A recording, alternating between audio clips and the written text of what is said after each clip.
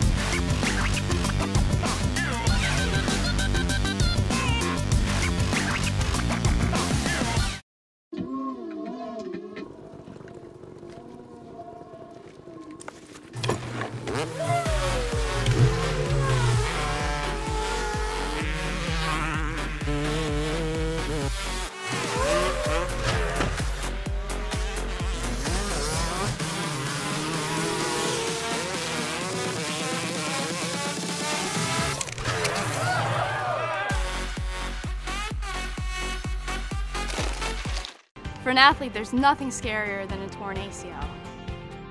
Athletes trust us with their care and their careers because we're a recognized leader in sports medicine. Get back to your active life sooner with MedStar Sports Medicine. White Market's ice cream plant is based in Sunbury, Pennsylvania, and is locally owned and operated. We've been making our ice cream for nearly 50 years. We create roughly 70 flavors of ice cream right now.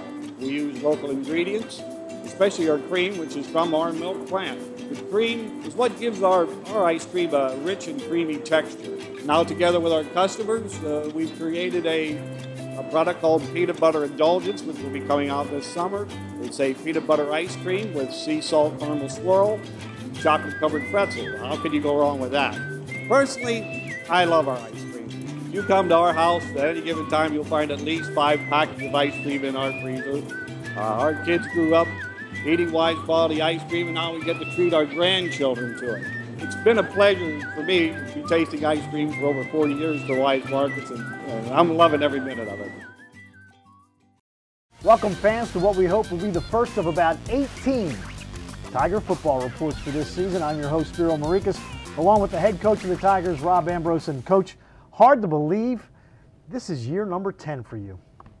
I guess so, yeah. I didn't really, somebody said that earlier in the year, and I didn't give it much credit. It feels like 15 minutes, and then it feels like a lifetime at the same time, so just happy to be home. All right, I know that this time of the year, the week before first game, your players are dying to hit somebody that is not wearing black and gold. At what point during training camp do you start to get that sense of guys maybe getting a little itchy? Middle of last week. We had a scrimmage that we knew it was a tune-up scrimmage. It was situational. It was just stuff we had to cover so we could talk about it, put it on film, teach off of it. And they knew we really weren't going to try to kill each other. It was just going to more educational than anything else. And we accidentally let some Morgan film kind of slip into what we were doing, and the minute that got in there, it took off like wildfire. They've pretty much been focused in since about last Thursday.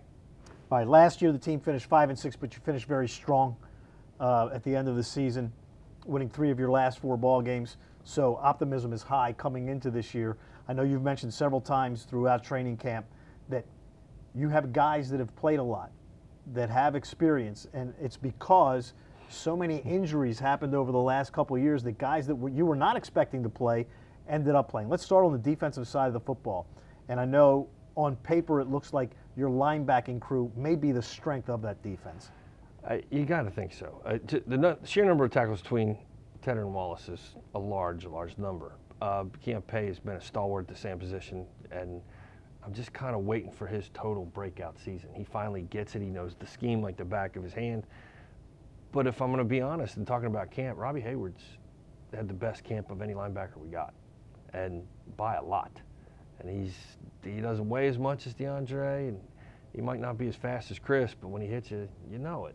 And there's been great competition. Christian Dixon had a great camp, and last year he wasn't even on the radar.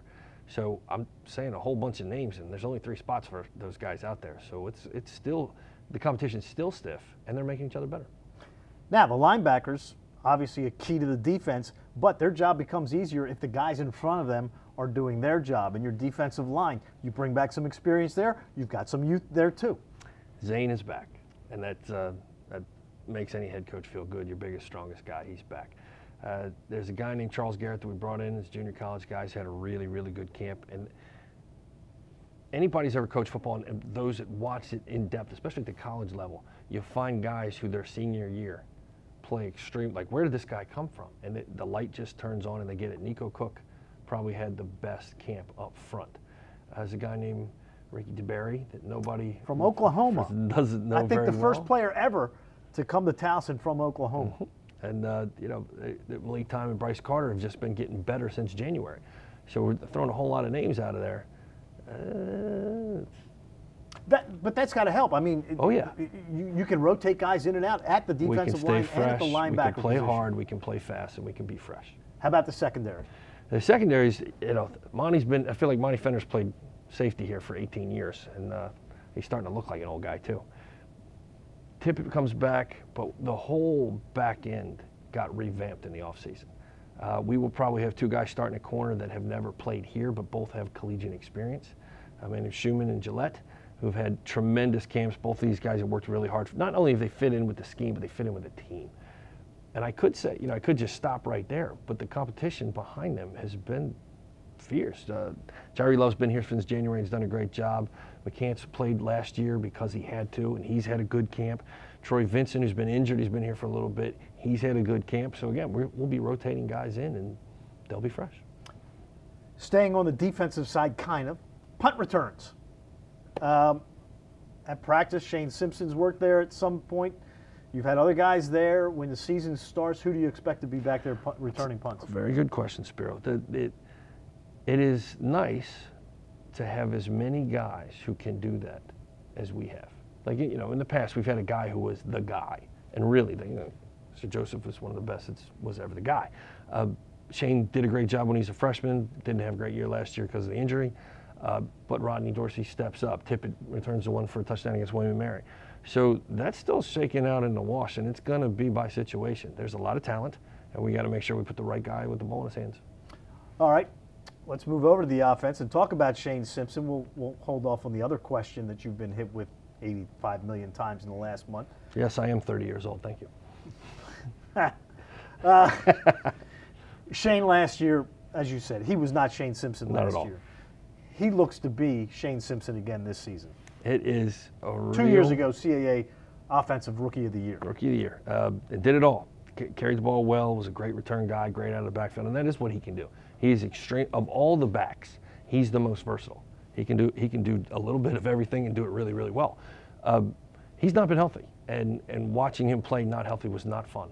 Seriously, not fun for him, not fun for the offensive line that blocked for him, and not fun for the coaches.